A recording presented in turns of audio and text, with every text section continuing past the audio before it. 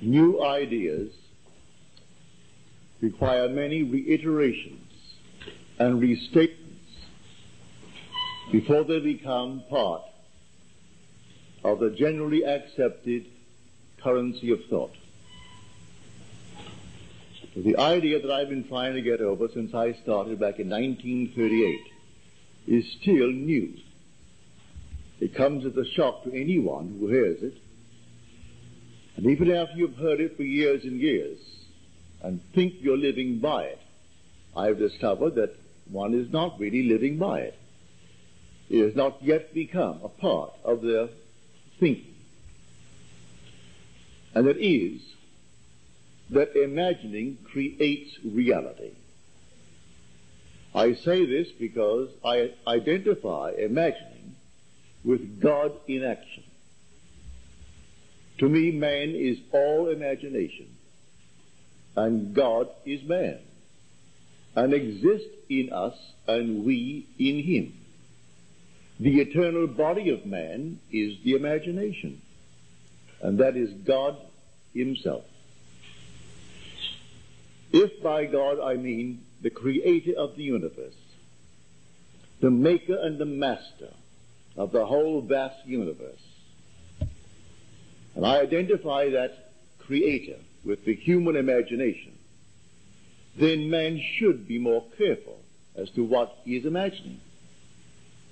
So I can give lip service to the statement, imagining creates reality. And yet if I'm observant in the course of a day, if I observe what I'm imagining, I would find unnumbered moments in my life, in 124 hours or other, the waking 18, where I am imagining things I do not wish to experience. If I really believed that imagining creates reality, I would be more careful, more concerned about what I'm imagining. So I will give it lip service and say imagining creates reality and go blindly on imagining anything other than what I want to create, beginning with the morning paper and reacting to things that you do not know, whether they be true. They could be planted by some press agent, planted by some lobbyist. You do not know. And here we react as we read, and then we go through the life in just 24 hours and find that most of the 24 hours we spend imagining what we do not wish to experience. If man would only look upon the world as a world of appearance, behind which the reality of imagining lay, he would find the truth. He would find God. Now there's a story told in the 17th chapter of the book of Acts. Now it's a story. Whether it was historically true or not, it doesn't really matter. It's trying to push a point to the fore. It is said that the men of Athens spent all day in the marketplace looking for a new idea, either telling one or hearing one. Then came upon the scene one called Paul, and they wondered, what has this babbler to say? What is his new idea? And he told them the idea of Jesus and the resurrection. And we are told the Epicureans and the Stoic philosophers mocked him and scoffed at him. Others said, we will hear more about this later. And he said to them, and this is all ironical, if you read it carefully, he said, O men of Athens, I see in every way you are very religious. For as I passed by, I observed the objects of your worship. Right away, that's irony. The objects of their worship. Then he said, I noticed this inscription over an altar, to an unknown God. What you therefore worship, unknown, I declare to you. Then he tells them of the only God, the God that created everything. And he is not a God afar off. He is indwelling. He is within every single being in the world, the God of the universe. Not made with hands. You won't find him in a temple, in a church, in a cathedral, or the little objects of your worship that you make of man with your own hands and then worship him and call him Apollo. But here the God that I speak of is within everyone. That's the God of whom I speak.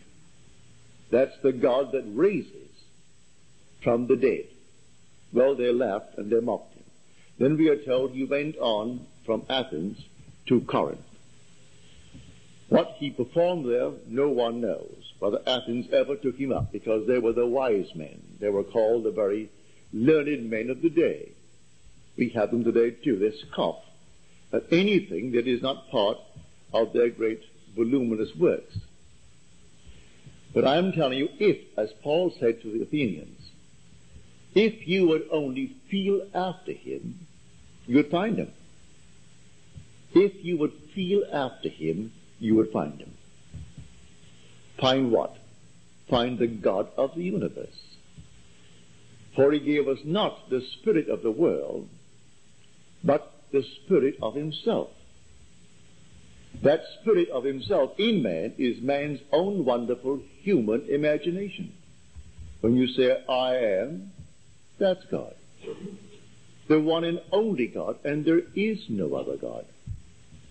Therefore, he is in every man, every woman, every child born of woman. It is the God in that being that allows that being to breathe, to live, to experience what we call life in this world. That is the immortal you. So the eternal body of man is the imagination, and that is God himself, the one we speak of in the New Testament as Jesus. That is God. Well, where is he? Something on the outside? No. He is in you. When you say, I am, that's Jesus. Now, the world is taught differently. Therefore, it comes as a shock when they hear it. They don't want to hear it. They will listen if they could simply improve their life in this world, get more money, do things that they want to do, and still hold on to this little object on the outside. So he spoke, I observe the objects of your worship. Well, man does that with what they call Jesus.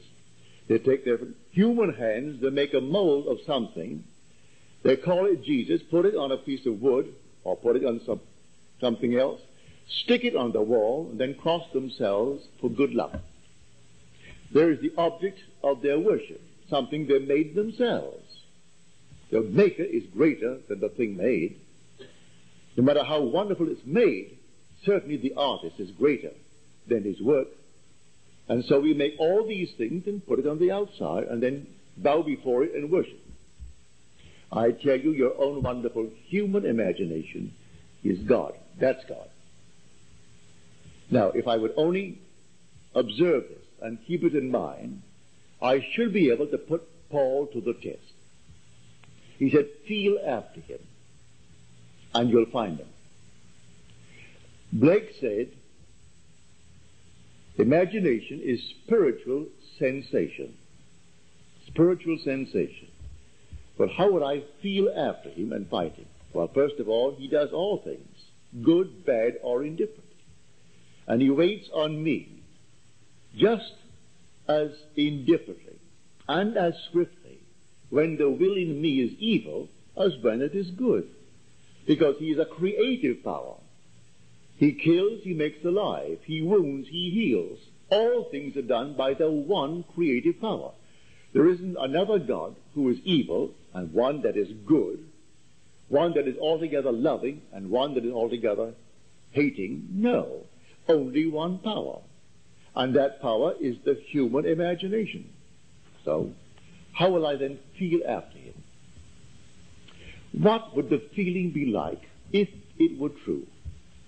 What true? That I am the man that I would like to be. What would the feeling be like? Test it. For all things are made by him. and without him was not anything made that was made. Well, now, if I dare to assume that I am now the man that I want to be, and I persist in that assumption, watching my mind morning, noon, and night, that anything that I find myself dwelling upon that is in conflict with that assumption, I ignore it. I put it aside. I will be faithful to this divine vision, the vision of myself. So anytime I catch myself daring to feel less than the thing that I'm feeling or trying to externalize in my world, I simply stop it and go back to that assumption that I am the man that I want to be. If I persist in it and it becomes a fact, then I've found him. I don't observe imagining as I do objects in space. I am the reality that is called imagining. So you don't see God, because God is spirit, but you see the results of his activity in you. He is active in you as you imagine. You're completely free to imagine good, bad, or indifferent. So you simply select what you want to imagine. Would you like to be, and you name it. Well, you say, but I don't have the background for it. I do not have any of the qualifications for it. It doesn't really matter. If imagining creates reality, you do not need the qualifications that the world thinks you need. All you need do is simply to boldly assume that you are the man, the woman that you would like to be. And if it proves itself in performance, then you found him. So Paul said to the Athenians, feel after him and you'll find him. Well, I have seen it numberless times in my 34 years of teaching. I started back in February of 1938. And here I am, this is February of 1972, and I'm yet to see it fail, if we, the operant power, applies it. It doesn't apply itself. We are the operant power. For in man is God, and God is man's own wonderful human imagination. So if I dare to assume that I am the one that I would like to be, well, that's God who's doing it. So how will I turn then to God tonight? Say, a half dozen people asked of me tonight. It takes no time. They voiced their request. There's a statement made in the book of John, the epistle of John. If we know that he hears us in whatever we ask of him, we know that we have already obtained the request made of him. Well, when they're talking to me, they say, I would like so-and-so. Instantly it comes within the frame of my golden rule. It's something I would like myself. If I were in their present state of consciousness, I would like that. It doesn't violate my rule. It doesn't injure someone. It doesn't take from anyone. Well, now, did I hear it? I heard it. Well, if I and my Father are one, well, then my Father heard it. I do not know the means that will be employed to bring it to pass, but I can't deny that I heard it. If I heard it and I and my Father are one, well, can I not now say to my inner being, thank you, Father? You heard it, because I heard it. Well, if we know that he hears all that we ask of him, then we know we have already obtained the request made of him. So as to say to me, I would like so-and-so. Well, then, I heard it. I do not know, as a man called Neville, how it's going to happen. I do not know. I'm not going to suggest what they do or what they should do. I only know that I heard it, and if I heard it, my Father heard it, because he and I are one.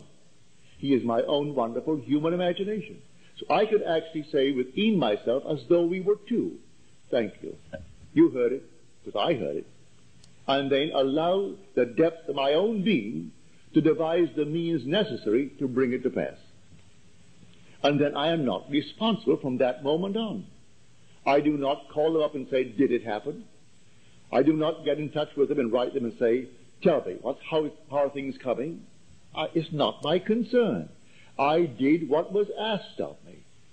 And all that was asked of me was to use my imagination lovingly on their behalf. Well, I did it. In the twinkle of an eye. You don't have to go into some sweat to do it.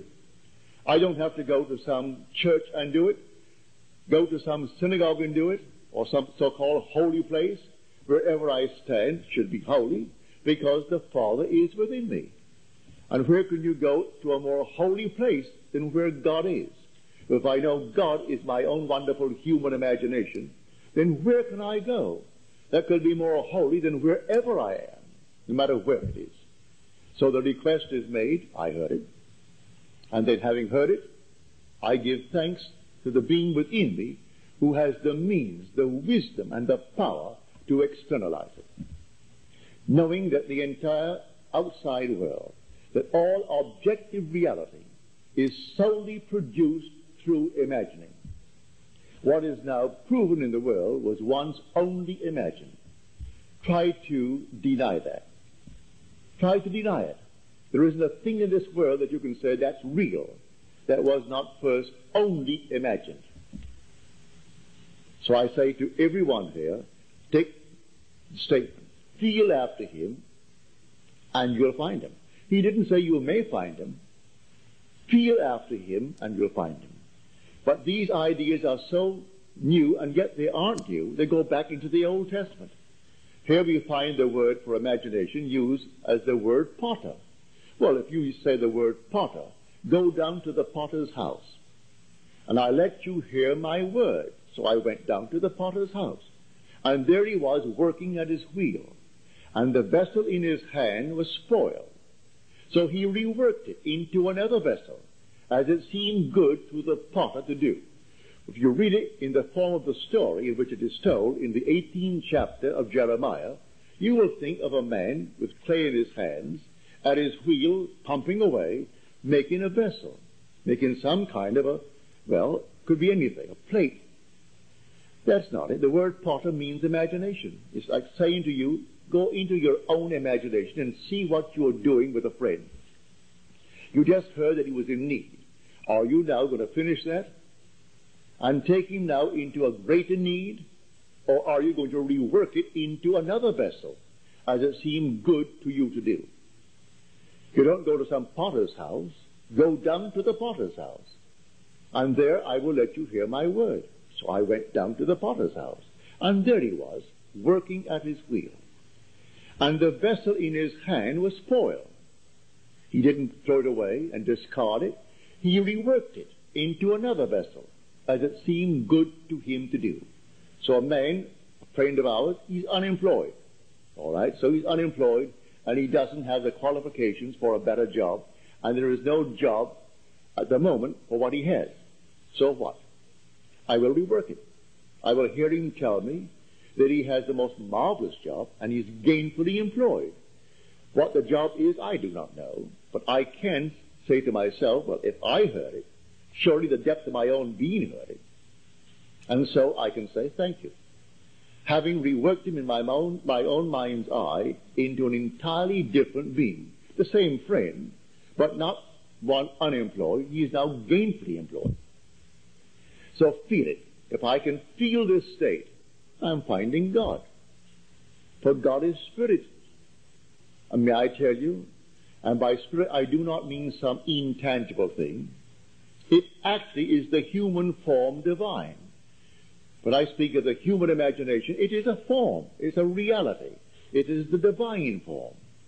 So the eternal body of man is the human imagination. And that is God himself. And there is no other God.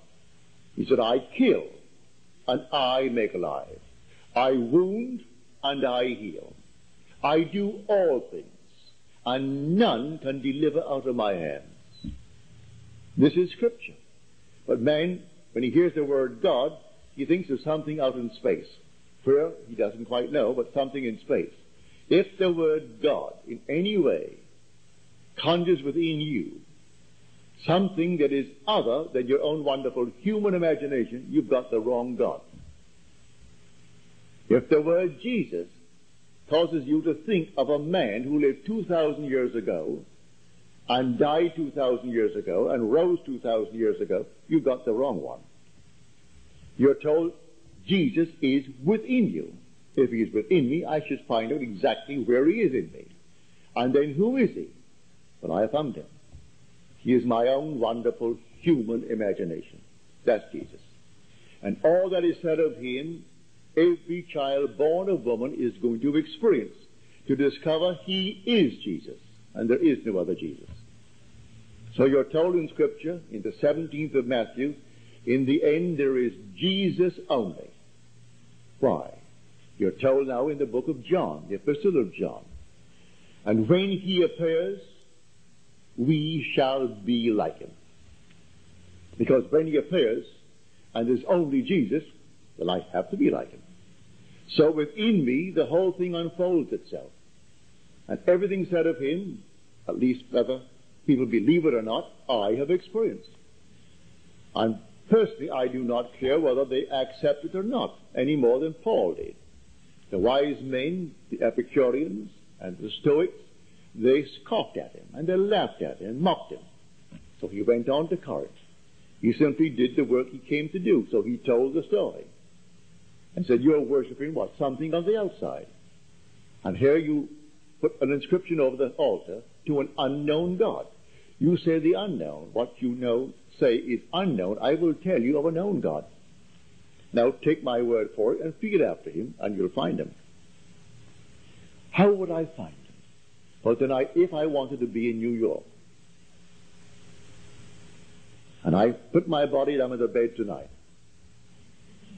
when I go to bed, I must assume that I am already in New York. Well, how would I know that I am there? If I am all imagination, I must be wherever I am in imagination.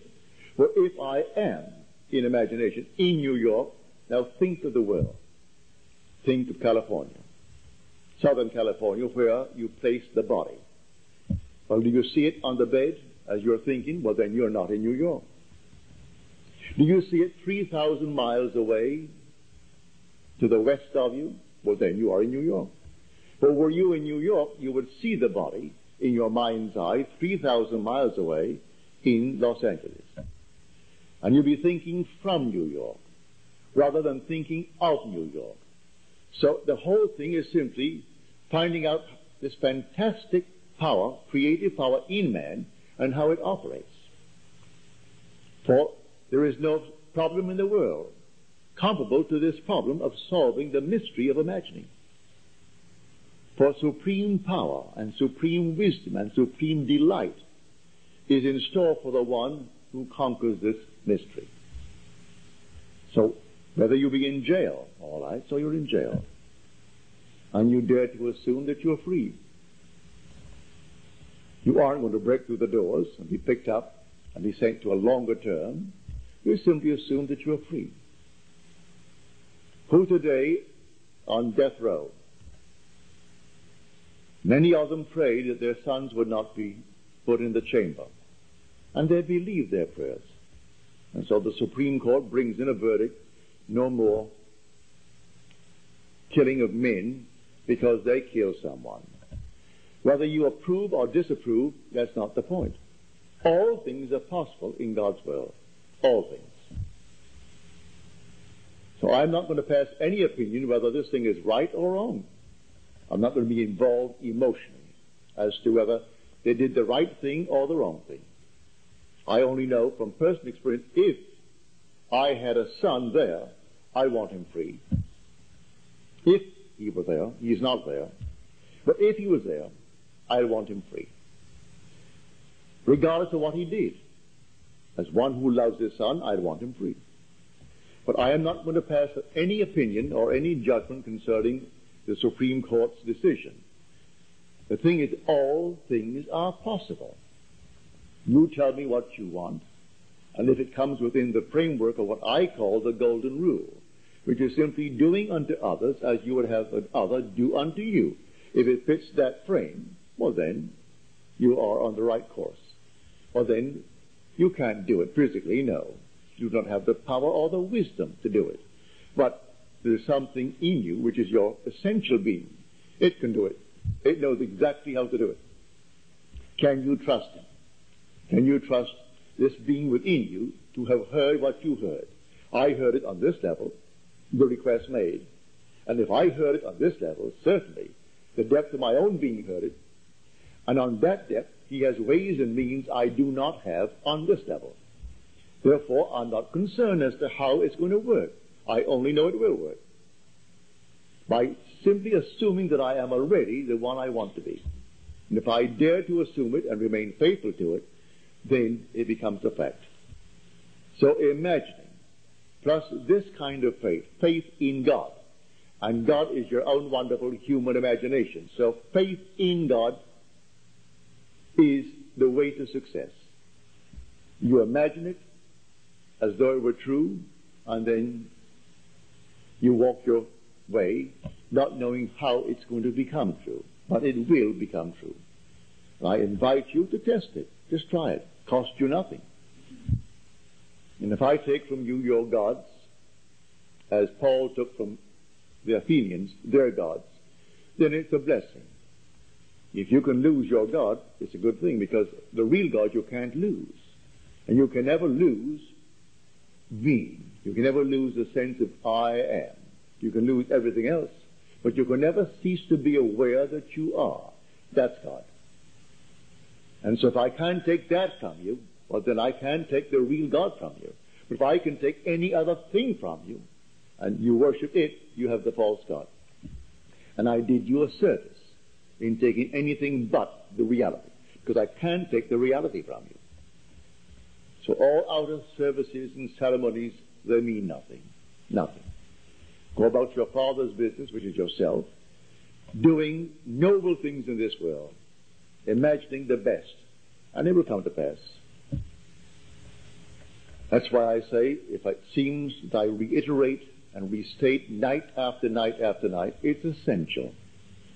Because if you're perfectly honest with yourself this day, and you observe what you are imagining in the course of one day, you'll be ashamed of what you imagine.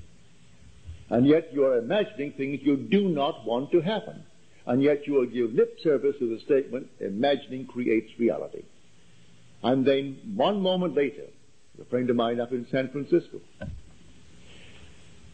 she was a friend of a mutual friend, and they didn't get on very well, only at moments. One night, riding with her, we went down, maybe 75 miles down the peninsula for a dinner. Lovely dinner, and all the way back, this very, very heavy fog. You could hardly see a few yards before you. And she was talking of this friend of mine, who she claimed to be a friend of hers. And she would rant against this woman. So and so and so, I wouldn't even print it. You couldn't print it. It burned the page. And then at the end of her statement, she would say, God bless her soul. She kept up the entire 75 miles, blasting this woman, and then she would qualify the whole thing, and it was all forgiven. God bless her soul. So she is still here. The other one has gone from this little section of time, and she is still playing the same part, using her imagination in every way she doesn't want in this world. And things went from bad to worse in her world. And they're still that way. And she can't for one moment believe she's the cause of the phenomena of her life. Oh, no. She can't for one moment. And yet I had one long 75-mile drive with her, where it would take a whole lifetime to reap that harvest. What she said in that long drive from dinner back home. So man has a very weak memory, and he doesn't remember when he did these things. But there's a depth in man who does not forget. Be warned in Galatians, be not deceived. God is not mocked. As a man sows, so shall he reap. Then we are told by the poet, you see yonder fields, the sesamum was sesamum, and the corn was corn. The darkness and the silence knew, and so is a man's fate born. So you don't recognize your own harvest, but it couldn't make a mistake. Everything is after the identical seed. You plant a seed. What seed was it? I've forgotten what it was. Well, wait till the tree comes up. You'll know. Because it can't be other than what was planted. If I plant an oak, well then, the oak is going to spring up into the oak tree. If I plant that sort of an acorn, that's going to be the oak tree. But if I plant something else, well then wait. If I have forgotten what I planted, wait. The harvest will show me. And man denies his own harvest. So I'm telling you that your own wonderful human imagination is God. It's the God of Scripture, the only God. Whether in the Old Testament you call him the Lord, or call him Jehovah, or call him God, or in the New Testament you call him Jesus, it's the same thing. This is the creative power in man, and that creative power in man is man's own wonderful human imagination. Why repeat unnumbered stories that I've told you in the past? I could start with new ones, but what? You know the technique. And the technique is simple. If all things are created out of man's human imagination, well then let him start imagining what he wants to be. And if he does, success will follow him. But in the meanwhile, try to prune the plant. Because when you hear for the first time that your imagination is God, it's an awful shock. Because as the poet said, behold this vine, I found it a wild tree, whose wanton strength had swollen into irregular twigs. But I pruned the plant, and then it grew temperate in its vain expense of useless leaves, and knotted, as you see, into these clean, full clusters, to repay the hand that wisely wounded it. So when you first find that the vine spoken of in the Bible, I am the vine of eternity, I am the true vine, and my Father is the vine dresser, and you discover, well, that vine is my imagination. For then the whole thing went into leaves, useless leaves and branches. It was not producing grapes. Then I start to prune the tree by observing what I'm imagining in the course of 24 hours. It becomes a habit. Then the next day, I do a little bit better. The third day, better still. By the end of a week, I am in the habit now of watching what I'm imagining. And don't wait. Instantly prune it. Stop it. Stop imagining. Don't indulge yourself. I have heard people say to me, but just one more second. It's such a pleasant thing to cut him off. And so in his mind's eye, he is cutting off someone, all in his imagination, knowing he's going to reap the fruit of it. Now, if you know that, you aren't going to simply spend an extra 5 seconds of precious time in finishing that emotion, stop that emotion, and get on a new trend. And then you prune the plant. And finally that plant's going to reward you with clean, full clusters because you wisely wounded it. And then you keep that vine going, and the vine will pay enormous dividends. I know from experience. When you go to bed at night, let your last thought be something noble, something wonderful, that you are now, or those you love are now, what you would like to be, and drop off into the deep in that state, and make it a habit. As we are told, you plant a seed, and then the seed becomes an act, and the act becomes a habit, and the habit becomes a character. So if I seem to repeat myself, it's because I have to. Because if anyone here tonight could honestly tell me that in the course of 24 hours, they have observed what they were imagining and had not a thing to find fault with, well, I would like to hear that, and I will not call you a liar because I'm not here to judge. But it would be a marvelous thing if you could tell me that. But I know that all of us are victims of habit, and we get into the habit of this internal conversations that are not pleasant. And we think that no one observes, no one sees. So as we are told in the book of Ezekiel, he said, Son of man, go down and see what the elders of the house of Israel are doing. So I went down to the house to observe the elders of the house of Israel. And there they were, each in his own room, carving on the wall. What wall? The wall of your own interior, the wall of the skull. And they were making abominable things. And they say, well, no one sees us. The Lord has forgotten us. They thought because they did it in the silence that no one knows, when the only reality is their own wonderful human imagination. And that is fully aware of what man is doing. and rewards man, good, bad, or indifferent, with his imaginal act. Now, no one can tell me that you could not tonight start to become, if you want to be prosperous, that's a relative term. What you mean by prosperous would not be what another means by it, but what you, and just take yourself, what would it feel like if it were true? Just what would it feel like? And then go about your business feeling as though it is true. Instead of spending your precious time reading about Howard Hughes. Well, who cares? I asked a friend of mine who asked me if I'm following the story. I said, you know, he doesn't know me. And I don't know him.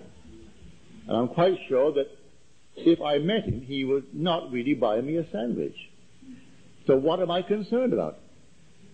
He doesn't pay my rent. He doesn't buy my clothes. He doesn't contribute to my way of living. And I am supposed to be concerned about what he's doing? He doesn't interest me. None whatsoever. So I must spend my precious time reading about Howard Hughes. My heart almost goes out to the man Irving who wrote the thing, because the so-called wise editors of Life and the wise ones of the other one got taken, and they're so wise, taken for $500,000. And so I'm not saying that I would want to duplicate it in my life, but it almost serves them right to pull that upon the people and throw it. Who cares about Hughes, really? What is his contribution to life? So he has made $2 billion. So what? Hasn't bought you a dinner? Hasn't done anything for you. And so what is your concern? You take the story of Scripture, see it as it really was intended in the beginning to be seen, that your own wonderful human imagination is the God spoken of in Scripture. And by him all things were made, and without him was not anything made that is made. Start right in this room. You're wearing clothes. You're sitting on chairs.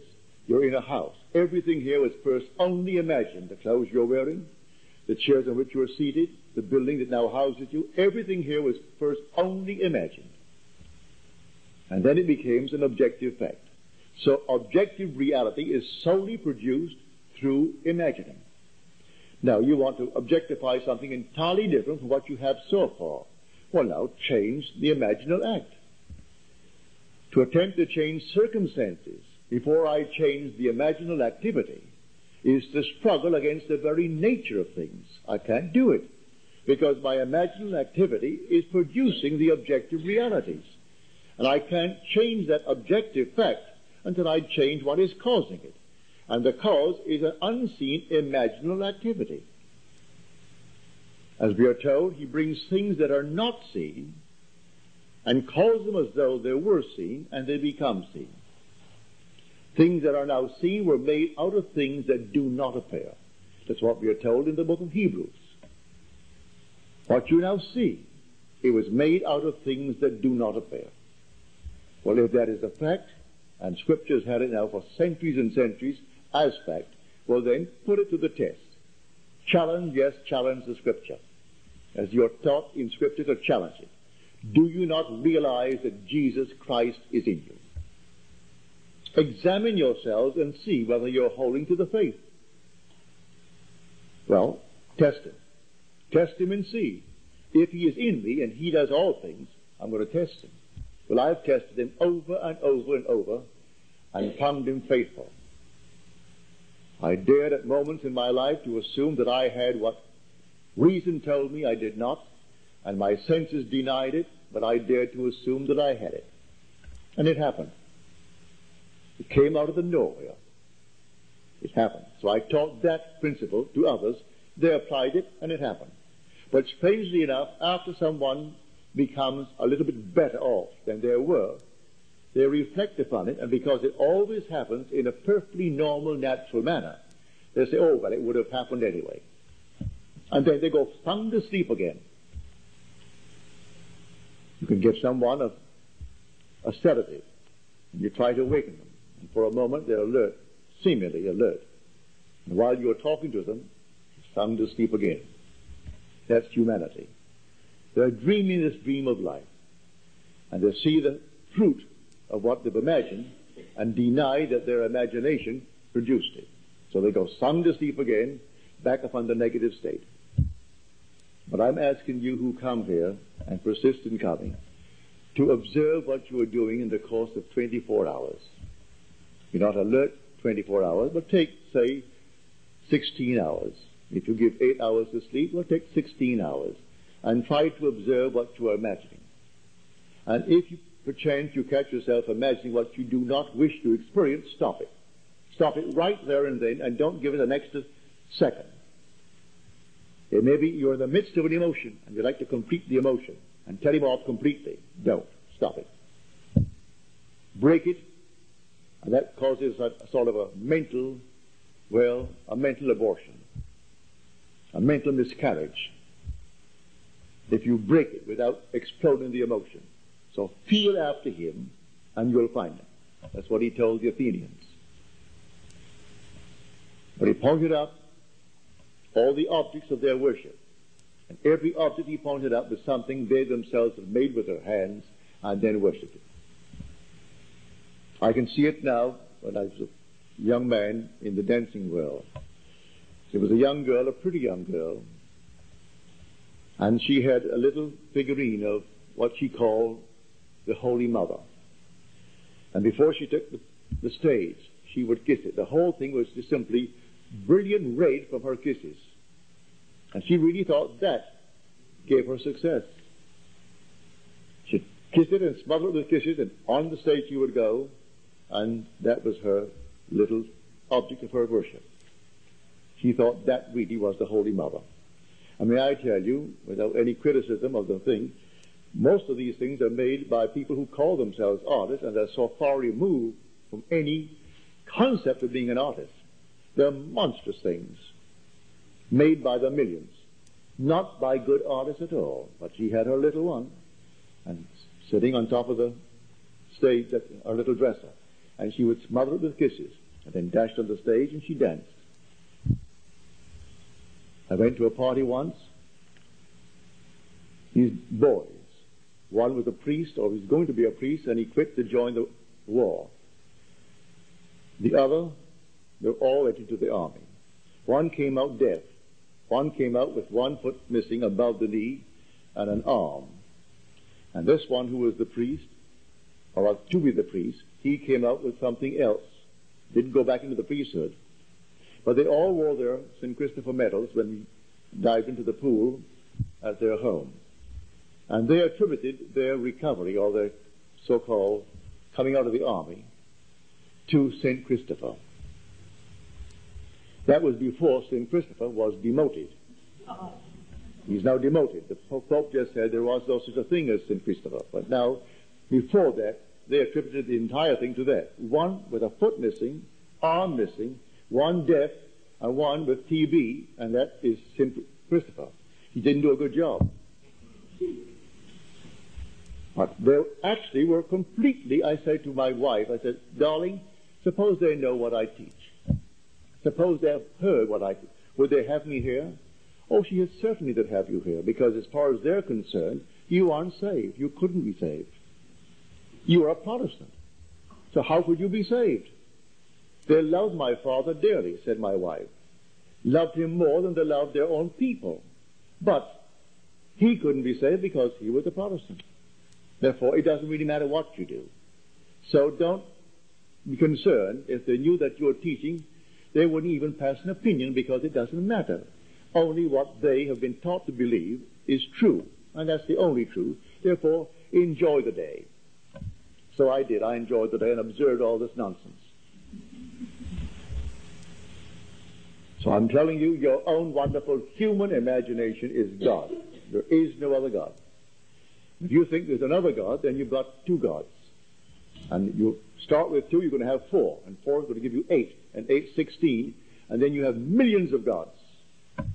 There's only one God. Hear, O Israel, the Lord our God, the Lord is one. And that God is I am. That's his name forever and forever and forever. And when you say I am, you're actually announcing the fact that you are imagining. That is imagination. That's God. And it's the human imagination, and it is the eternal body of the Savior. And the only Savior is the Lord God. I am the Lord your God, the Holy One of Israel, your Savior. And besides me there is no Savior. So the Jesus of the new is the Lord God of the old. And where is he? In man.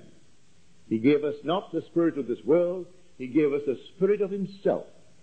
And that spirit of himself is in man as man's own wonderful human imagination. Now let us go into the silence.